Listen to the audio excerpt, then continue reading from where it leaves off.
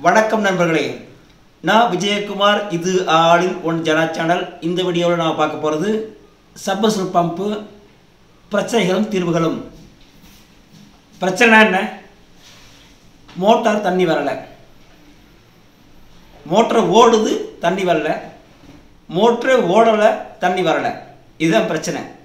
இப்போது வறண்ட கூட ஸ்டார்ட் ஆகுது இல்லையா, ஏப்ரல் மே. இந்த 2 மாதத்துக்கு பார்த்தீங்கன்னாக்கா போர் போடுறவங்களும் அதிகமாக போடுவாங்க. ஏன்னா கோடை காலத்தில் போர் போட்டாக்க தண்ணியோட லெவல் எவ்வளோ கீழே போகும் அப்படிங்கிறத நல்லா தெரிஞ்சு நம்ம வந்துட்டாக்க மோட்டர் வந்து ஃபிக்ஸ் பண்ணி நாம் பக்காவாக தண்ணி வரதுக்கான வாய்ப்புகளை உருவாக்கிக்கலாம். அப்புறம் ஏற்கனவே போட்டிருக்காங்கல்ல, அவங்களாம் பார்த்தீங்கன்னு சொன்னால் தண்ணி எடுக்கல அப்படிங்கிற மாதிரி பிரச்சனையெல்லாம் சிக்குவாங்க. அவங்களுக்கும் இந்த வீடியோ வந்து ரொம்ப யூஸ்ஃபுல்லாக இருக்கும். இந்த வீடியோ முழுசாக பாருங்கள்.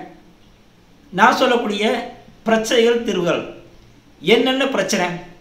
ஒன்று, மோட்ரு ஓடலை தண்ணி வரல. இன்னொன்று, மோட்ரு ஓடுது தண்ணி வரல. இந்த 2 தான் பிரச்சனை. ஸோ மோட்ரு ஓடலைன்னா என்ன காரணமாக இருக்கும்? ஃபஸ்ட்டு, நம்மளோட சப்ளை ஆனது சரியாக நம்ம இடத்துக்கு வந்திருக்கா. ஒரு எலக்ட்ரிக்கல் டெக்னீஷியனாக இருந்தால் மோட்ரு ஓடலை அப்படி சுட்டு வந்துட்டாக்க பிரச்சனை. நம்மளோட ஸ்டார்டர் எண்டுக்கு சப்ளை பக்காவாக வருதா. ரெண்டாவது, ஸ்டார்டரானது சரியாக வேலை செய்யுதா. செக்கிங் ஃபஸ்ட் ப்ராப்பராக செக் பண்ணுறதுக்கு வழிகள். ஸ்டார்டருக்கு சிங்கிள் ஃபேஸாக இருந்தாலும் சரி, 3 ஃபேஸாக இருந்தாலும் சரி, ஸ்டார்டர் எண்டுக்கு சப்ளை பக்காவாக வருதா. ரெண்டாவது, ஸ்டார்டர் சரியாக வேலை செய்யுதா. சரியாக வேலை செஞ்சாலும் அவுட்புட் சரியாக தருதா. இந்த 3 ஃபஸ்ட்டு. முதல்ல ஸ்டார்டரை முதல்ல தெளிவாக கவனிக்கணும். கவனிச்சாக்க ஸ்டார்டர் அவுட்புட் வரலன்னு சொன்னால் அதன் மூலம் வரக்கூடிய பிரச்சனையை தீர்க்கலாம். ஸ்டார்டரை பொறுத்தவரை சிங்கிள் ஃபேஸ் மோட்டாராக இருந்தாலும் 3 ஃபேஸ் மோட்டாராக இருந்தாலும், 3 ஃபேஸாக இருந்துச்சுன்னா ஸ்டார் டேட்டாவாக இருக்கலாம், அல்லது டெலிவரி ஸ்டார்டராக இருக்கலாம். சிங்கிள் ஃபேஸாக இருந்துச்சு சொன்னாக்க கான்டாக்டரோட ரிலேவோட உள்ள ஸ்டார்டராக இருக்கலாம், அல்லது டேரெக்டாக எம்சிபி யூஸ் பண்ணி ஆன் பண்ணுற மாதிரி, அதாவது ஒரு புஷ் பட்டன் வச்சுருப்பாங்க, ஒரு எம்சிபி யூஸ் பண்ணி ஆன் பண்ணுற மாதிரி செட் பண்ணியிருப்பாங்க. ஸோ இந்த ஸ்டார்டர் பாயிண்ட்டை தெளிவாக ஃபஸ்ட்டு செக் பண்ண வேண்டியது. ரெண்டாவது, அதுக்கடுத்த ஸ்டார்டரும் சரியாக தான் இருக்குது, அவுட்புட்டும் போகுது, ஆனால் மோட்டார் தண்ணி எடுக்கலை. என்னென்ன காரணத்தினால நீர்மூழ்கி மோட்டாரானது தண்ணியை வந்து சப்ளை பண்ண முடியலை? முதல்ல புதுசாக போட்டு போகிறவங்க ஒரு விஷயத்தை புரிஞ்சுக்கணும். நம்மளோட மோட்ரு நிப்பாட்டக்கூடிய இடம், எந்த இடத்துல நிப்பாட்ட போகிறோம், எந்த இடத்துல சொன்னால் போரில் தான் ஒத்துக்கிறான்னு யாரும் போரில் சொல்கிறாங்க. போரில் நம்ம நிப்பாட்ட போகிறோம் இல்லையா, அந்த போரில் நிப்பாட்ட போகிற இடம் வந்து போர் இன்சைடில் கீழே ஃப்ளாட் சர்ஃபேஸ் எந்த எண்டுக்கு போய் சேருது. பைப்பு வந்து நடக்க ஃபுல்லாக பாறை இருக்கக்கூடிய ஏரியாவில் ஒரு டேரெக்டாகவே நடக்க இயந்திரம் மூலமாக ஸ்ட்ரைட்டாகவே பூட்டில் அடிச்சிருப்பாங்க. 300 அடியோ 400 அடியோ 500 அடியோ கொண்டு போய் இது பண்ணுவாங்க. மோட்ரு நிப்பாட்டுற இடமானது பக்காவான ஈல்டு உள்ள இடமா நிப்பாட்டணும். தண்ணி மோட்ரு ஓடியும் எடுக்கிறன்னா தெளிவான சப்ளை கொடுக்கக்கூடிய இடத்துல ஓடி நிப்பாட்டிருக்கணும். மேலாக நிப்பாட்டிட்டாலும் சிக்கலாகும், ரொம்ப கீழே போய் நிப்பாட்டாலும் கரண்ட் பில் கூட போகும்.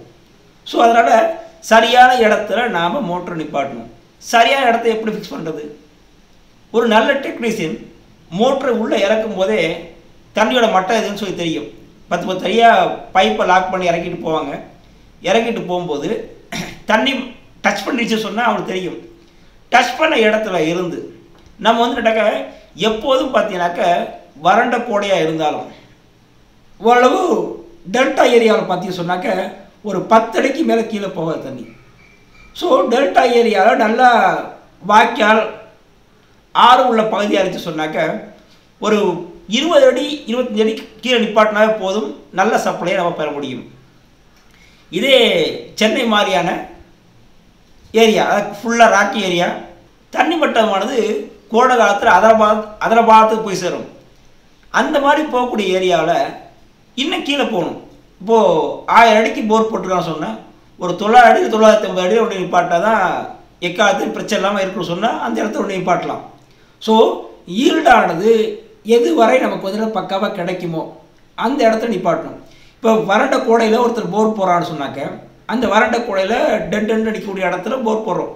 அப்போ போர் போடும்போது மோட்ரு இறக்கும்போது எந்த ஒரு பொசிஷனில் மோட்டரானது தண்ணி விடாமல் வெளியில் வருதோ அந்த இடத்துல நாம் மோட்டர் நிப்பாட்டணும். இப்போ 10 அடியாக இறக்கிட்டு போகிறாங்க. இப்படி 10 அடியாக இறக்கிட்டு போகும்போது எந்த மட்டத்தில் தண்ணியானது விடாமல் சப்ளை பண்ணுதோ அதற்கு கீழே ஒரு 10 அடி அல்லது 20 அடி கீழே கொண்டு போய் நிப்பாட்டிக்க நல்லது. அப்படி நிப்பாட்டிட்டாக்க நமக்கு வந்து வறண்ட கூடையில் தெளிவாக ஃபுல்லாக நமக்கு சப்ளை கிடைக்கும், தண்ணிக்கு பஞ்சமே இருக்காது. இப்போது மோட்ரு ஓடலை. இப்போது எங்கள் ஏரியாலாம் பார்த்தீங்கன்னா மணல் ஏரியா, ஒரு 50 அடி 60 அடிக்கு மணல் இருக்கும். அதாவது ஒரு 27 ஒரு ட்ரிப்பு மணல் தென்படும், அப்புறம் 40 அடி 50 அடி மணல் தென்படும். இந்த மாதிரி ஏரியாவை பார்த்து சொன்னாக்க பிவிசி பைப்பை பாறை வரை கொண்டு போய் லாக் பண்ணுவாங்க. அதுக்கப்புறம் பாறையை வந்து மிஷின் வச்சு ஓட்டுவாங்க. இப்படி ஓட்டும் போது 100 அடி 150 அடி வரையும் மோட்ரு ஓட்டுவாங்க, ரன் பண்ணுவாங்க. அப்போ 150 அடி ஓட்டுறான்னு சொன்னாக்க மோட்டாரை பைப்பானது 50 அடி 60 அடிக்கு பைப் போகிறோன்னு சொன்னாக்க 30 அடி தண்ணி இருக்குன்னு சொன்னாக்க நம்மளோட மோட்டாரை பைப்புக்கு இன்சைட்லேயே நிப்பாட்டிக்கிறது நல்லது. ஏன் பைப்புக்கு இன்சைட்லேயே நிப்பாட்டுறது நல்லதுன்னா வேறு ஒன்றும் இல்லைங்க, அது கீழே போயிடுச்சு சொன்னால் ஒருவேளை இந்த பைப்போட சைடு வால் வழியாக மோட்டார் இறக்கிறதுக்கு முன்னாடி போர்வெல்காராக பைப் இறக்குவாங்க இல்லையா, பைப் இறக்கும்போது பாறைக்கும் இந்த பைப்பு போய் உட்காரக்கூடிய இடமும் அதாவது சமமாக இருந்துச்சு சொன்னால் சமமாக போய் லாக் ஆகிடும். ஒருவேளை சமமாக இல்லாமல் கொஞ்சம் கேப் விட்டு மாட்டிட்டாங்க அப்படி சொன்னால் சைடில் இருக்க மண்ணானது கீழே இறங்கும் உள்ள. அப்படி உள்ளே இறங்க சொன்னால் ஒரு 1 இன்ச்சு 2 இன்ச்சு கேப் இருந்தால் போதும் மணல் உள்ளே இறங்கும். இப்போ மணல் இறங்கிச்சு சொன்னால் மோட்டாரை கீழே இறங்கி அதுக்கு கீழே கொண்டு போய் நிப்பாட்டேன் நான் கேட்டாக்க இந்த மணல் போய் விழுந்து மோட்டரை லாக் பண்ணும். இப்போ மோட்டர் லாக் பண்ணிச்சுன்னா பிடிச்சிரும், அதுக்கப்புறம் மோட்டர் ஓடாது. திரும்ப மோட்டரை எடுத்து இம்ப்ளரை க்ளீன் பண்ணி தான் போட வேண்டிய சொல்ல வரும். ஸோ பைப் இறக்கும்போது 60 அடி 70 அடி 50 60 70 சொல்லி நிப்பாட்டும் போது பைப் இறக்கி பைப்புக்கு பிறகு பாறையை ரிக் வச்சு நம்ம ட்ரில் பண்ணுறோன்னாவே இந்த பைப்புக்கு இன்சைட்லேயே நமக்கு தண்ணீர் கிடைக்கும் பக்காவான்னு சொன்னால் அதே இடத்த நிப்பாட்டிக்க நல்லது. ஒருவேளை அது கீழே வந்து நடக்க போனாதான் நமக்கு வந்து ஃபுல் ஈல்டு கிடைக்குதுன்னு சொன்னால் தாராளமாக கொண்டு நிப்பாட்டலாம். அதுக்கு தேவையில்லைன்னு சொன்னால் பைப்புக்கு இன்சைட்லேயே நிப்பாட்டிக்கிறது நல்லது. சரிங்க, மோட்ரு லாக் ஆகிடுச்சு, நாம் எப்படி தெரிஞ்சுக்கிறது? 3 ஃபேஸ் மோட்டாராக இருந்தாலும் சிங்கிள் ஃபேஸ் மோட்டாராக இருந்தாலும் கண்டிப்பாக அம்மீட்டரானது கண்டிப்பாக இருக்கும். நார்மலாக ஓடும்போது எடுக்கக்கூடிய ஆம்ஸுக்கும் மோட்ரு லாக் ஆகிடுச்சுன்னா காட்டக்கூடிய ஆம்ஸுக்கும் வித்தியாசம் கண்டிப்பாக இருக்கும். சாதாரணமாக ஒரு single phase induction motor submersible மோட்டாரானது 6லேருந்து 8 arms எடுக்கும். இந்த 6லேருந்து 8 ஆம்ஸ் எடுக்கக்கூடிய மோட்டாரானது லாக் அடித்து சொட்டாக்க கிட்டத்தட்ட 25 ஆம்ஸ் வரைக்கும் போகும். 20 ஆம்ஸ் 25 ஆம்ஸ் போய் சேரும். போய் சேர்ந்து கொஞ்சம் நேரம் நின்று அதுக்கப்புறம் ஸ்டார்ட் ட்ரிப் ஆகும். ஸோ மோட்டாரை ஜஸ்ட் ஸ்டார்ட் பண்ணுற அழுத்தும் போதே அம்மீட்டரை கவனித்தாவே போதும், நாம் இந்த மோட்டார் வந்து லாக்காக இருக்கா இல்லையான்னு சொல்லிட்டு நாம் கண்டுபிடிக்கலாம். ஸோ லாக் ஆகிடுச்சு ஒன்ஸ் மோட்டர் லாக்குன்னு சொன்னால் எந்த யோசனையும் பண்ணாமல் ஒரு டெக்னீஷியை கூப்பிட்டு வந்து வேலை செய்ய நல்லது. நாம் டெக்னீஷியாக இருந்தால் டெக்னீஷியன் பார்ப்போம். அல்லது இந்த வீடியோ பார்க்கக்கூடியவங்க ஒரு வீட்டுக்காரங்க பார்க்குறாங்கனாக்க அவங்க அம்மீட்டரை வாட்ச் பண்ணுறது ரொம்ப நல்லது. ஏன் அம்மீட்டரை வாட்ச் பண்ணணும்னு சொன்னாக்க ஆம்ஸ் கூட போடுச்சு சொன்னாவே நம்ம புரிஞ்சுக்கலாம் ஏதோ பிரச்சனை இருக்குன்னு சொல்லிட்டு நம்ம முடிவு பண்ணலாம். ஒன்று ஆம்ஸ் கூட போடுச்சு சொன்னால் போட்டிருக்கூடிய வயர் ஜாயிண்டானது லீக்கேஜ் இருக்கலாம். இன்னொன்று மோட்டருக்கு இன்சைடில் போய் ஜாயின் பண்ணுறாங்க பாருங்கள், அந்த வயரில் லீக்கேஜ் இருக்கலாம். மூணாவது மோட்டார் லாக் ஆனால் இந்த பிரச்சனை வரும். ஸோ மோட்டர் லாக்னு சொன்னாவே நம்ம புரிஞ்சுக்கலாம். சரிங்க, 20 ஆம்ஸ் சொல்லி சப்ளை கூட போகுது, எப்படி இந்த பிரச்சனையை சால்வ் பண்ணலாம்? சிங்கிள் ஃபேஸ் மோட்டராக சொல்கிறேன். 3 ஃபேஸ்லேயும் அதே மாதிரி தான் 8 ஆம்ஸ் வரையும் எடுக்கும். அதாவது ஒரு 5G மோட்டரானது ஒவ்வொரு பெர் ஃபேஸுக்கு 8 ஆம்ஸ் வரையும் எடுக்கும் ஹையராக. ஒருவேளை இன்னும் கீழே போனோம், அதாவது நடக்க ஒரு 100 அடியில் மோட்டர் டிப்பாட்டால் 7 ஆம்ஸ் 8 ஆம்ஸ் எடுக்கும். ஒருவேளை 150 200 300 500 போகும்போது இன்னும் கூட கூடுதலாக கரண்ட் எடுக்கும். ஸோ மோட்ரு போட்டு எலக்ட்ரிஷியன் ஃபிக்ஸ் பண்ணி கொடுத்து போகிறாங்க பாரு டெக்னீஷியன்ஸு, அப்போவே நாம் அந்த நேரத்தில் உள்ள ஆம்ஸ் என்ன இருக்குது அப்படிங்கிறத வாட்ச் பண்ணி வச்சுக்கணும். சாதாரணமாக என்ன ஆம்ஸ் எடுக்குதுங்கிற விஷயத்த நோட் பண்ணி வச்சுக்கிறது நல்லது. சரிங்க, சரி கீழே போயிடுச்சு, மோட்டரானு லாக் ஆகிடுச்சு. இப்போ மணலே வந்து லாக் ஆகிடுச்சு சொன்னால் கூட அதை சால்வ் பண்ணணும்னு சொன்னால் 2 விஷயம் செய்யலாம். மோட்டரானது ஓட வைக்கிறதுக்காக வேண்டி நாம் மேலே இருந்து மோட்டரை ரிவர்ஸில் சுற்றுறது ட்ரை பண்ணலாம். ரிவர்ஸில் சுற்றுறது சம் செகண்ட்ஸ் தான், ரொம்பவும் நம்ம பாட்டு சுற்றிக்கிட்டே கூடாது. சுற்றுறாக்க மோட்டாரோட இம்பலை வந்து தேய்ச்சி காய போயிடும். அதனால் மோட்ரு சுற்ற வைக்கிறதும் சம் செகண்ட்ஸ் மட்டும் ரிவர்ஸ் சுற்ற விட்டு திரும்ப ஃபார்வர்டு சுற்ற விட்டு மோட்ரு எடுத்துச்சு சொன்னாக்க நமக்கு தண்ணி கிடச்சிடும். அதையும் மீறி மோட்டரானது எடுக்க முடியல அப்படின்னு சொன்னால் மோட்டர் லாக்னு சொன்னால் டியூ டு சாண்ட் சின்ன சின்ன சாண்டாக வந்து உள்ளே வந்து ஏறும். ஸோ அந்த சாண்டு உள்ளே ஏறிச்சு சொன்னால் மோட்டருக்குடைய இம்ப்ரஸ் சைடில் போய் பிடிச்சிக்கும், மோட்டரை சுற்ற விடாது. அந்த கண்டிஷனில் நாம் மோட்டரை தூக்கி தான் ஆகணும், வேறு வழி இல்லை. ஒன்று ரிவர்ஸை சுற்ற வைக்கணும், ரிவர்ஸில் சுற்றிருச்சுன்னு சொன்னால் ஃபார்வர்டு மறுபடியும் சுற்ற வச்சு மோட்டர் எடுத்துடலாம். ஒருவேளை ரிவர்ஸை சுற்றவும் முடியல அப்படி சொன்னால் அதே சேம் அம்சம் காட்டும், அதை வச்சு நம்ம புரிஞ்சுக்கலாம்.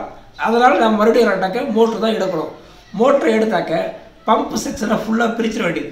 பிரிச்சுட்டு அதில் வந்து ரெண்டாக்க தண்ணியை வந்து ரெண்டாக்க ஃபோர்ஸ் பண்ணி அடித்து அதில் இருக்கிற தண்ணி பூரா எடுத்து வாஷ் பண்ணி மறுபடியும் போட்டு லாக் பண்ணி தூக்கி போட்டால் மோட்ரு ஓடும். அப்படி இல்லையா, மோட்டார் வந்து ஒரு இடத்துல உள்ள பிரச்சனை, மோட்ரு ஓடுது ஆனால் தண்ணி எடுக்கலை. என்ன பிரச்சனை? அதாவது மோட்ரு ஓடியும் தண்ணி எடுக்கலை. மோட்ரு ஓடியும் தண்ணி எடுக்கலைன்னு சொன்னால் மோட்ருக்கும் இந்த சாஃப்ட் ஏரியா இருக்கு பாருங்கள், அதாவது இம்ப்ரூவ் ஏரியா, அந்த ரெண்டு கடையில் உள்ள அந்த இதே அவுட் ஆகி போயிடுச்சு. அதாவது லாக் பண்ணக்கூடிய ஒரு புஷ் கொடுத்துருப்பாங்க, அந்த புஷ் அவுட் ஆகி போயிடுச்சு. மோட்ரு மட்டும் தனியாக சுற்றுது, இம்ப்ரூவ் இருக்க சரியா அப்படி நிற்கிது. இந்த மாதிரி பிரச்சனைகளும் வரும் ஒரு சில இடத்துல. அதாவது நல்ல கம்பெனி மோட்டராக இருந்தால் இந்த மாதிரி பிரச்சனைகள்லாம் தவிர்க்கலாம். ஒரு செகண்டரி பிராண்ட் வாங்கி போட்டாலும் கூட இந்த மாதிரி சிக்கல்களை சந்திக்கும். நாம் தான் சால்வ் பண்ணியாலும் வர வழி இல்லை. ஸோ மோட்டரானது சுற்றுறன்னு சொன்னால் வேறு வழியில் மோட்டரை எடுத்து மோட்டரை வெளியில் வச்சு போட்டு செக் பண்ணி ஓட வைக்கலாம். ஓட வைக்கிற ஓடிச்சு சொன்னால் பம்பை சரி பண்ணிட்டு ரன் பண்ணிடலாம். ஓடணும்னு சொன்னால் திரும்ப வேறு வழியில் காயில் தான் பார்க்கணும். காயில் வேண்டி செக் பண்ணிவிட்டு காயில் வேண்டி சரியில்லைன்னு சொன்னால் திருப்பி சுற்றி தான் ஆகணும், வேறு வழி இல்லை. இப்போ ரெண்டு விஷயத்தை புரிஞ்சுப்பீங்க. அப்புறம் மோட்டரானது தண்ணி வருது, கொஞ்ச நேரம் தண்ணி வரும், 5 நிமிஷம் 10 நிமிஷம் வரும். அதன் பிறகு பார்த்தீங்கன்னு சொன்னாக்கா பபுள்ஸ் வந்து மோட்டரானது ஆஃப் ஆகிடும். மோட்ரு ஆஃப் ஆகிடும் சொன்னால் தண்ணி வராது, மோட்ரு போயிட்டு தான் இருக்கும், பட் தண்ணி வராது. இதுக்கான ரீசன் வந்து ஈல்டு சரியில்லை. ஒருவேளை உங்கள் இடத்துல ஒரு 200 அடிக்கு போர் போட்டிருக்கீங்க, 100 அடி தான் மோட்டரை நிப்பாட்டிக்க சொன்னால் இந்த மோட்டரை இன்னும் கீழே கொண்டு போகணும். ஒரு 120, 130, 150 அந்த ஸ்டேஜில் மோட்டரை நாம் நிப்பாட்டணும். இந்த வறண்ட கூடையில் ஏற்கனவே யூஸ் பண்ணிகிட்டு இருக்கவங்களுக்கு இந்த பிரச்சனையை பார்க்கலாம். மோட்ரு ஓடுதுங்க, கொஞ்ச நேரம் தண்ணி எடுக்குது, அதுக்கப்புறம் பபுள்ஸ் வருது, ஆஃப் ஆகிடுது அப்படி சொன்னாக்கா ஈல்டு சரியில்லை. ஸோ மோட்டரை கீழே இறக்கணும், இன்னும் பைப்பை வந்து எக்ஸ்டெண்ட் பண்ணி கொண்டு போய் கீழே இறக்கி நம்ம நிப்பாட்டலாம்.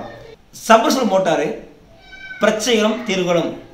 இந்த வீடியோ உங்களுக்கு பிடிச்சிருந்தா லைக் பண்ணுங்கள், சப்ஸ்கிரைப் பண்ணுங்கள், பக்கத்தில் இருக்கக்கூடிய பெல் பட்டனை ப்ரெஸ் பண்ணுங்கள். நான் போடக்கூடிய வீடியோஸ் உங்களோட மொபைல் நோட்டிஃபிகேஷனில் ஒன்றுக்கு ஒன்றே வந்து சேரும். நன்றி.